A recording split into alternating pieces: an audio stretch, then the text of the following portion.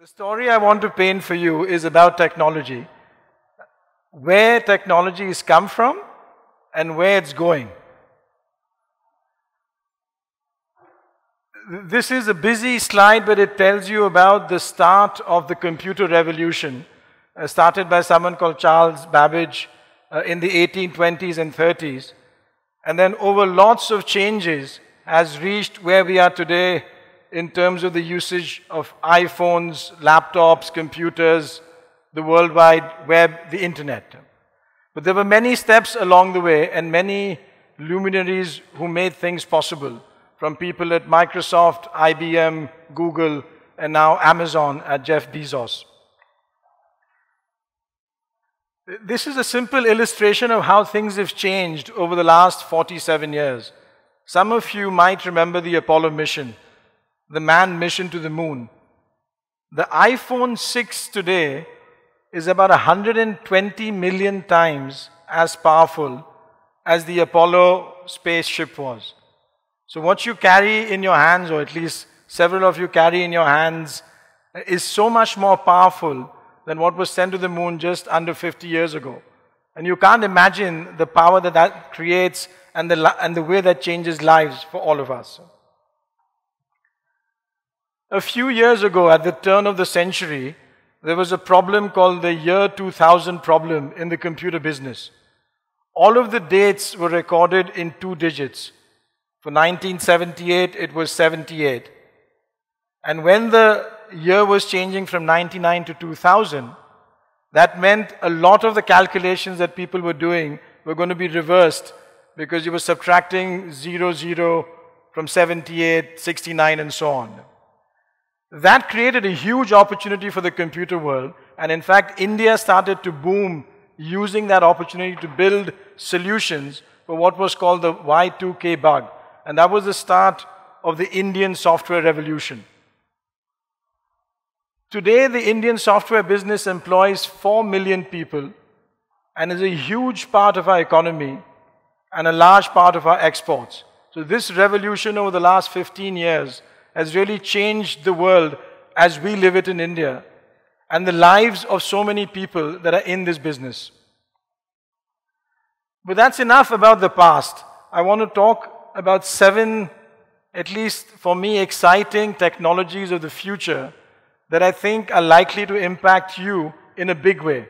And for those of you who are hugely technology interested, and for everyone else who uses Snapchat, these are things of interest.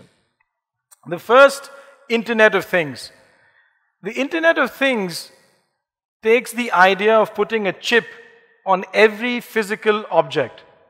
So imagine a scenario where your refrigerator knows that the milk is running low in the milk carton in the refrigerator. And on its own, it orders something at the local shopping or Scootsie and has the milk delivered. This is a simple example of what the Internet of Things can do. There are more complicated examples. For example, airplane engines can decide when to self-repair themselves because of the maintenance cycle going low. And like that, many things that can be impacted by the use of Internet of Things. The next is big data. Big data is something I'm sure a lot of you read about and hear about. What is big data? In the world of 2020, the estimate is there'll be 50 billion GB of data in the world. Where is it coming from? There's about 25 billion devices, like the refrigerator, but like your iPhone, like the airplane engine, like every item that you can think of around us in the world. Then there's 25 million apps approximately, so every app that is being used today creates some data, and there's 4 billion users of the approximately 8 billion people on earth that'll be using the internet in some way.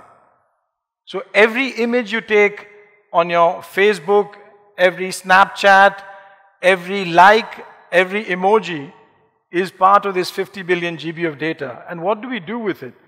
The things that we do with it are in the realm of data science. How do you take all of this data and make some interesting insight from it. So for example, there's a new app out, not so new, most of you might have seen, called Netflix. Netflix today has the ability to decide for you what's the next movie they think you're going to watch, based on all of the previous movies you've seen. So every time you've seen the slapstick comedy movie that you've loved, it's going to start to recommend the next one. And every time you've seen a romantic comedy, it's going to recommend something like that. And like that, if you go on Amazon or Flipkart, you start to see that they know what book you think you might want to read, or what item you think you might want to buy. And that's the power of the data science behind the big data, is doing the analysis and finding insights and then preemptively telling you about something which helps you make decisions rightly or wrongly. Another big movement today in the business technology world is artificial intelligence. So IBM has created something called Watson. Watson takes natural language and does analysis. So it's not based on a computer language, and has now started to become so expert, it can start to analyze medical situations and make recommendations like doctors can. It's not being used in that sense, but it has that ability, and it's now up to us to monitor how some of these things can be used. And so artificial intelligence becomes a big way of change in the future. The next one is another one of those buzzwords floating around in the media and in all of our lives. What is the cloud? The cloud is a large set of computers sitting on what's called a server farm in very large tracts of land. I've given examples here. One of them is the Amazon cloud. One of them is your Apple iCloud. It's sitting in some farmland, I was told, in Virginia. About 20 or 30 cricket fields of size of just computers. And this is where every photo you've taken, every song you like is stored. And that's the cloud really. So the cloud is a big set of computers stored in these places. And equally in India we have these now with a lot of the local providers that provide the cloud service. But what does the cloud do? The cloud allows you to store data, to store applications, but you can also rent computer usage. So you don't have to buy computers anymore. And there's a subsidiary of Amazon called AWS where you can just rent the usage of computer. But the most important, I think, is something called Cloud Foundry, where you can build applications for the cloud. And many of you who have an interest in technology would be interested in data science that I talked about before and building applications on the cloud, which has a new way of changing the world. All of this creates a large number of security threats. You might have heard of a store called Target in the US. They had 120 million of their credit card data stolen. So imagine the users of that credit card data all being abused with this stolen identity. And there is of course WikiLeaks, which uses the breach of security supposedly for some good. We're exposing what is supposedly secret and somewhat not good information about governments. But security is a big element that we need to keep in mind. And that's something protecting against security, cybersecurity, is becoming a huge area in the technology space. And then a couple of interesting products. So there was more services.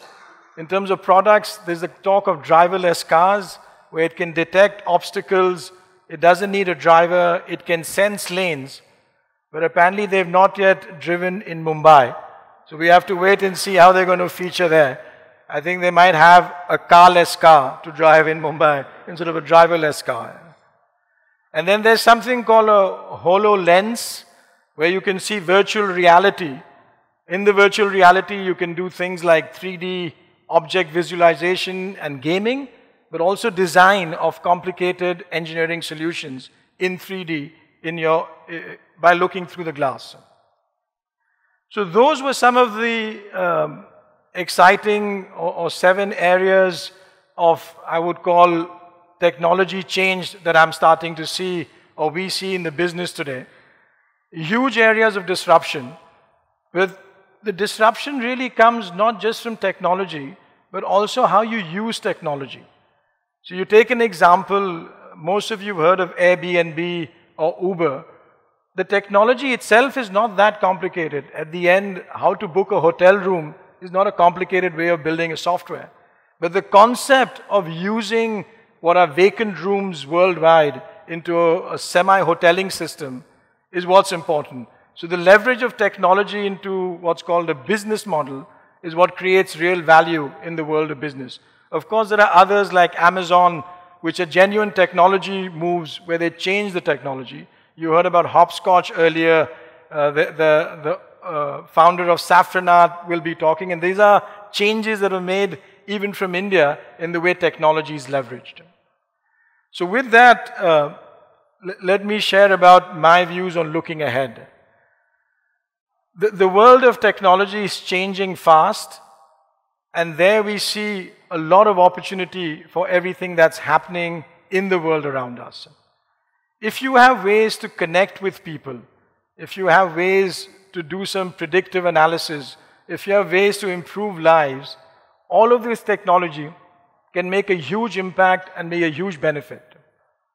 What's also interesting is there's a shortage of this talent worldwide, whether you look in any of the Western worlds. And there's a huge abundance of this talent in India. And whether you believe it or not, our education system is one of the best in the world. And here, of course, at Cathedral, one of the best schools in India, if not the best. So you are at the real center point of building the technology future of the world. And from among you, there'll be many of the future technology leaders that we've seen in the past, starting with the education you get here. That's what I wanted to share with you. Thank you, everyone.